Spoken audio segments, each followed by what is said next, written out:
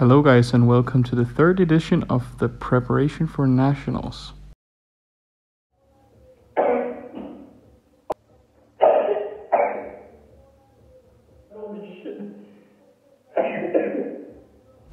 Today I am doing a full SBD day and going to be working up to the top set of 175 for 3 reps and a deadlift. Went pretty well, felt like an RP 6.5, which is what it's supposed to be, so that was pretty nice.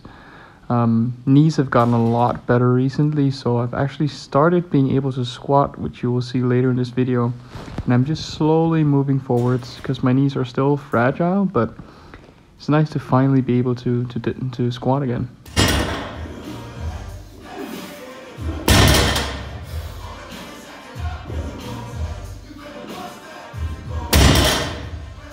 And I actually do believe my knees will fully recover for nationals, so I can attend as planned, which is going to be really nice. The 200 kg squat that I was aiming for is probably not going to be possible because I haven't squatted for like 2 months, but 185 should be there, hopefully. I'm just moving forward slowly, making sure not to injure my knees again.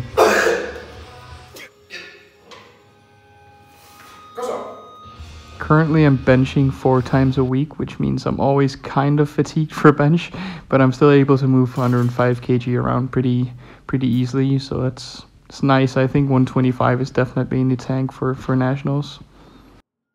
To make sure I don't just re-injure my knees by going straight back into like heavy squats, I've been doing 3x6s and then just going up 10 kilograms each training. So I did like 80 kg, 90 kg, then 100, 110.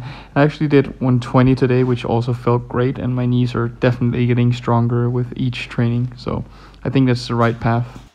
Generally, I'm pretty happy with the way training is going. Currently weighing around like 86.5 in the morning, while still being as lean or maybe a little bit leaner than I was back in November. So it's really nice. I think national is going to be really great.